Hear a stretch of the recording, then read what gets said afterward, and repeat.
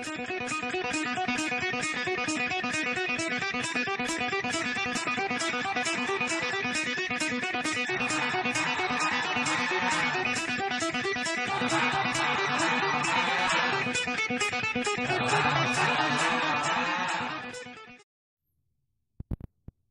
right, guys, welcome back to part 3 in our Bearded Dragon series. In this video, Rosie and I are going to talk about how we take care of her crickets and roaches and hornworms and all the different things that she eats. Okay, the first thing is this container is 25, what is it? It's 25 quarts or 24 liters.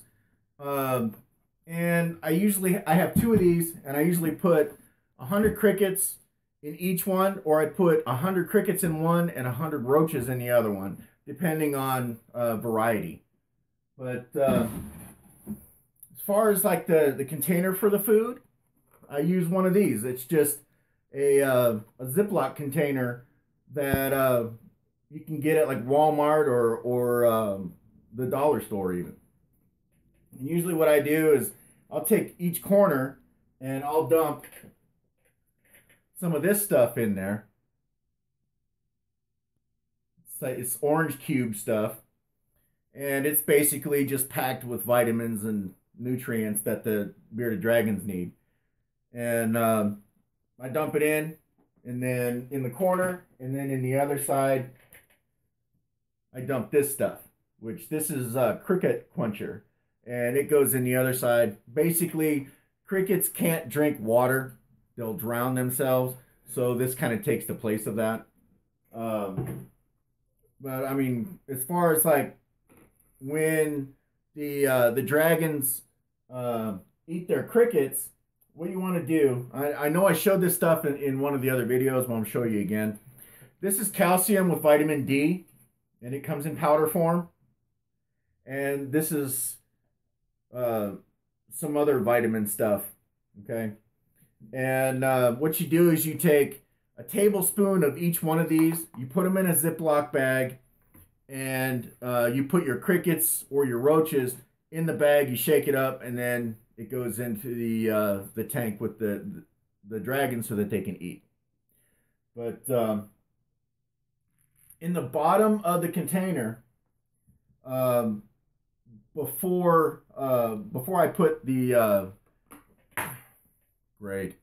before I put this bowl in, I cover the bottom with well, that stuff's kind of hard, with some of this stuff, and this is just high calcium food dust, basically for the crickets. But and then I take some of this stuff, which this is food pellets for juvenile bearded dragons. And what I do is I crush it up and I mix it with the other dust, and the crickets, they eat that stuff, which benefits the bearded dragons. Where are you going, Rose? Where are you going? No, you stay on your rock. You're not gonna, are you? Are you looking pretty for? You don't have to establish dominance. That's, you know, you're looking at your reflection, right? Wow. But you do the same thing for the roaches and the crickets. When they eat things like mealworms and things like that, you don't have to dust those. Same thing with the green hornworms or the tomato bugs or tomato worms. Same thing, you don't have to do anything with those. These guys, they love all of those things. So there's never really a problem with them eating live bugs. Never. As far as feeding the dragons pinkies or baby mice, really you only want to do that if you're going to breed them. You know, I mean, other than that, you can give them pinkies if you really wanted to, but I wouldn't do it all the time, and I would only do it like once or twice a year, and that's it.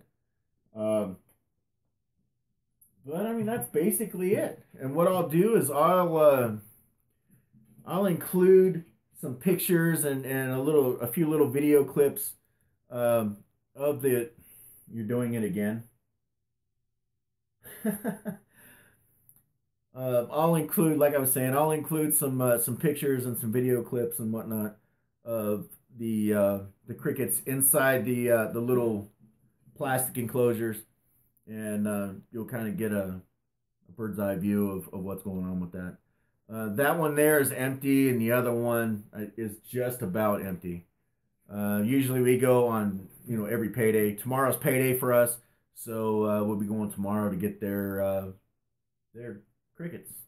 Maybe we'll get some roaches too. Who knows?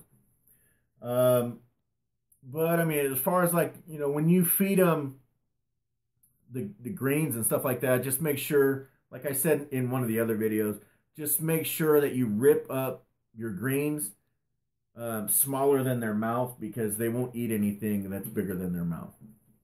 And you can also take this same cricket dust stuff and dust the greens too. That won't never hurt them. And you can also take some of this stuff and sprinkle it in their greens, and they'll eat it. These guys, they'll eat it. It's not one of their favorites, but they will eat it.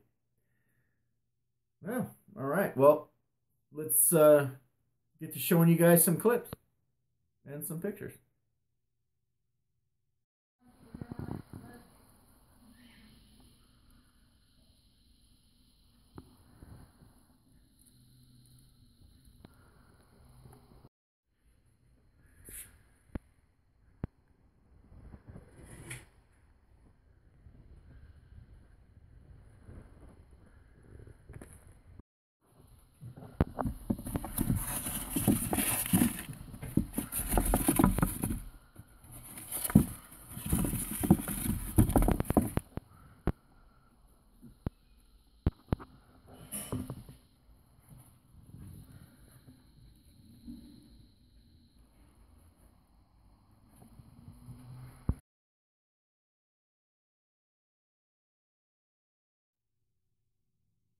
All right, guys. Thanks for joining us for part 3 of our Bearded Dragon series. I might have something planned, a little special for part 4, just something real quick. But anyway, thanks for joining us, and we'll get back to you another time. Thank you.